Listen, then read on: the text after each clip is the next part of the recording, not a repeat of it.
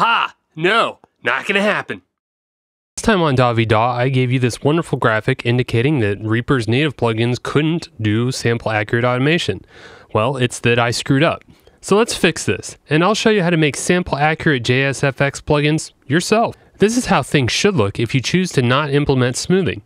So let me show you how to do this in Reaper yourself. Hop over to the FX browser, right click, create new JSFX, give it a really cool, accurate name, hit enter, and then on the plugin UI, click edit. Now delete everything there and paste this in.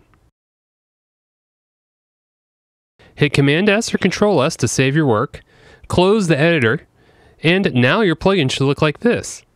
So now let's go back to edit and do the real work. Place this code under the @init section in your editor.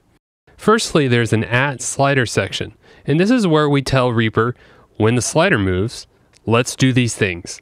And in this case, when the slider moves, I want to turn a decibel value into a floating point value that I can multiply our signal by when we process our samples. And to do that, we raise 10 to the power of our value divided by 20. It's very simple. Right now, we'll skip the block section, and in the sample section, we want to get a new slider value every time we process a sample. To do that, we'll use the function slider_next_chg. The first argument is the slider that you want information for, and the second argument is where Reaper puts the next parameter value.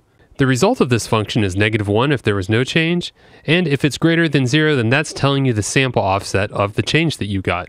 If our return value is greater than 0, then that means we had some changes.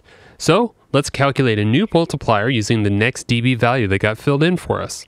Now we multiply our first and second sample by that value, and we're done. Reaper just repeats this over and over and over.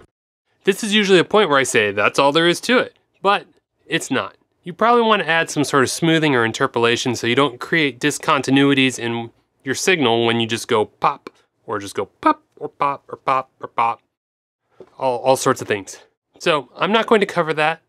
Look up smoothing, look up how to do a simple low-pass filter, and then apply that to your modulation signal. Now, that's all there is to it.